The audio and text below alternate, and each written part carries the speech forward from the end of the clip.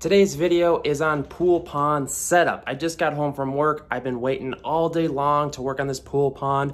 I want to set it up for aquarium fish. I'm ecstatic about this. I've never done it. I've been doing tons of research all day long. I'm thinking about it before I go to bed. I am a psychopath with pool ponds right now. Let's deep dive into setting up a pool pond. Hopefully this video helps you. First things first, we are going to go to the depths of the basement. And yes, this is probably where you should keep your pool pond, in your basement. Because number one, pool ponds are lots of gallonage, and that means there's gonna be a lot of weight on the ground. You could keep your pool pond upstairs, but chances are, if you're holding 600 gallons, that's the weight of a car sitting inside your household, so it's not a great idea. And yes, you can keep your pond outside if you live in a tropical location, but of course, I live in the upper Midwest and it gets cold as heck, and you're really gonna battle temperatures in your pond keeping fish. Here's a glimpse of my pool pond here. This is 600 gallons full. It doesn't look that large, but guys, let me tell you, this thing is bigger than it looks. I just want to give a quick glimpse before we deep dive into setting this pond up and some variables that you should think about if you're looking to buy and set up a pool pond for aquarium fish. So jump on the interwebs and start searching for Intex pools or pool ponds. The brand Intex makes a lot of these smaller, low-cost pools that a lot of us are using for pool ponds, and they're just one of the more popular brands. You will find that there's a wide variety of sizes, heights, prices. Figure out what size your space permits for your pond and just choose one. Maybe you want to go super large. Maybe you want to do 1,000 gallons, or maybe you just want to do 100 gallons. Maybe you want to do 300 gallons. Guys, there is such a plethora of choices that you can choose for your pool pond to keep fish in. Once you have your pool pond in your position, measure it, because next we are going to build a styrofoam liner that the pool pond is going to sit on.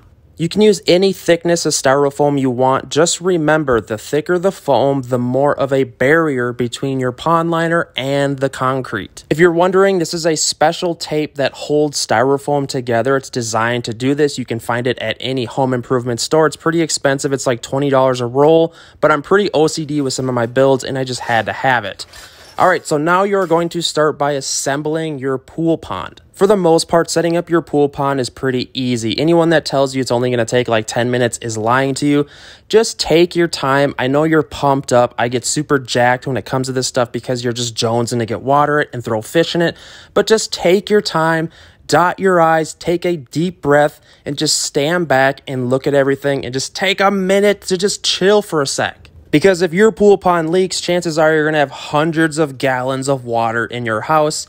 And just take an extra second, dot your I's, and make sure everything is set up properly, because it makes a big difference.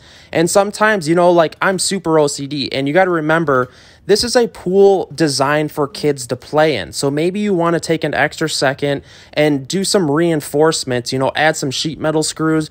You do not want this thing coming apart. These are designed to be put outside for playing, for children to play in, not inside your house to keep fish in. Please remember that. Yeah, there's one more thing I want to preach to you guys about. The location of your pond is huge. You know, I moved this pond over there, over here. I thought about walking around it. I thought about doing water changes. I thought about feeding the fish. Think about all these variables, because, you know, it's going to be a huge deal when you go to try to move this pond, because it's going to be absolutely super, super annoying to move. So make sure you put it where you want it, because it's 600 gallons, in this case at least. What's up, Avery? Whoop, whoop. Well, here's the pool pond completely set up. This is going to be video 1 of this series. Hopefully this guide will help you. Now I'm going to answer some common questions that people ask when setting up pool ponds like this. And I know you're wondering, Chris, we're wondering about heating, filtration, etc., etc. Those are going to be separate videos, guys, so I'm really excited for this to come. And let's talk about some common questions. The number one most common question I think people ask themselves for buying pool ponds is what size to get. I think on average, you should go for something 300 gallons and above, because if we're being honest, You could buy a 125-gallon aquarium pretty easily. You could buy a 210-gallon pretty easily.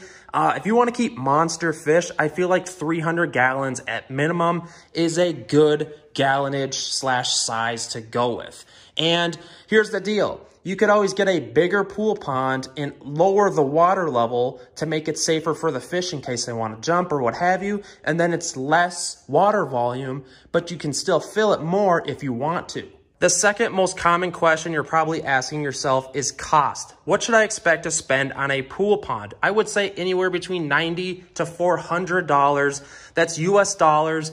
But guys, use your resources. Get on the Wish app, get on eBay, get on Amazon. Do not buy a used one. I know Dusty, the guy that gave me this pond, he got it. Actually, Dusty, go to Aquatic Guru YouTube right now and subscribe. He got this on the Wish app for $30, which is insane. Now they're like $300. So it's really all about the season, time of year, just patterns in how many people are buying. It really depends, guys. So just start looking at the prices and just gauge it from there.